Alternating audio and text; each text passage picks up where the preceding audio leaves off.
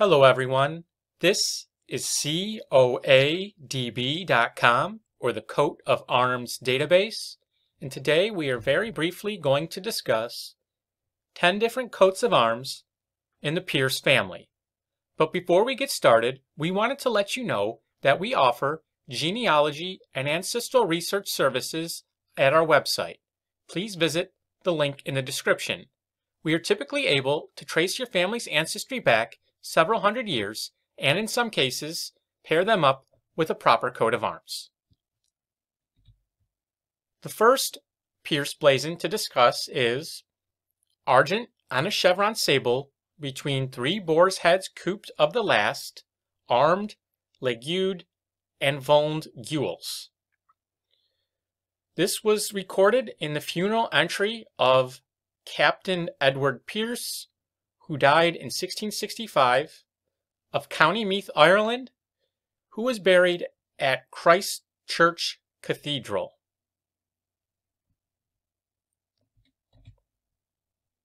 Next is Ermine on a chevron azure between 2 dragons' heads erased gules, and in base, upon a mount vert a cross cavalry of the 3rd, a buglehorn stringed argent. This coat of arms was granted to Hugh Pierce, Esquire of Liverpool, in the year 1854. Next is Argent, a fess humettée between 3 blackbirds. Crest, a bird holding a twig. This was found on the bookplate of Henry Hough Pierce, who was born in Barton, Vermont, USA in 1836, the son of Aaron Pierce and his wife, Sarah Hough. Azure on a fess argent, 3 pellets between as many pelicans or. Crest, an arm embowed in armour, holding an arrow in pale, the shaft resting on the wreath. This belonged to a Pierce family from Penzance, Cornwall, and we know that several members of the Pierce family were mayors of the city of Penzance. First, William Pierce in 1683, and then Richard Pierce in 1689 and 94, and then Richard Pierce again in the 1800s. And we know that John Pierce, a gentleman of that city, died in the year 1723. Next is Sable, a chevron wavy, argent between 2 unicorns' heads erased or. And this belonged to the Pearce or Pierce family in County Kent, England. Vert on a ben cotised or, an annulet sable. Crest, a demi-pelican or, vulning herself proper, crowned gules. This was found as belonging to Edward Pierce of Parsons Green, Fulham, in Middlesex, England. He was the grandson of John Pierce, Esquire of Glyn, County Sussex.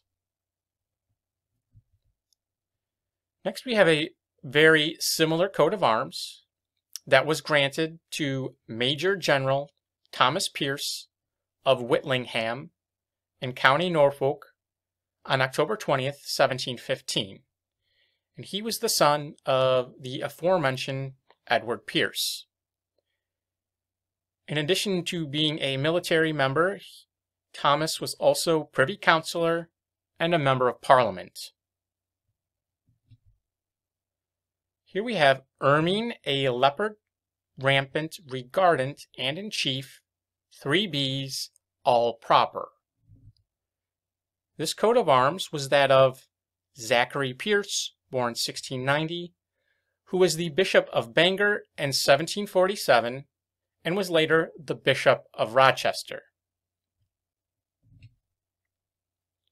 Argent, 2 bars, sable, between 6 estoiles gules, 3 2 and 1. Crest, a dexter arm embowed in armour, holding in the hand a lance by the middle, point to the dexter proper.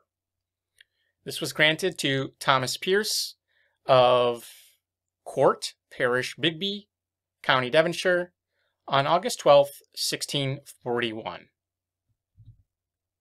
And lastly, for the purposes of this video, there are many more coats of arms for this surname and its spelling variants. Vert, a bend nebulae plain cotised or, a canton ermine, thereon a trefoil of the last of the field. Crest, a fern brake, thereon a pelican in her piety, wings elevated proper, charged on the breast with the trefoil vert. This coat of arms was granted to Elias Pierce, Esquire, of Thurlees in County Tipperary, the third son of Captain Daniel Pearce, born 1661, of the Cork, Ireland militia, who served under King William III in the Irish War. And this family descended from Nicholas Pearce of Plumpton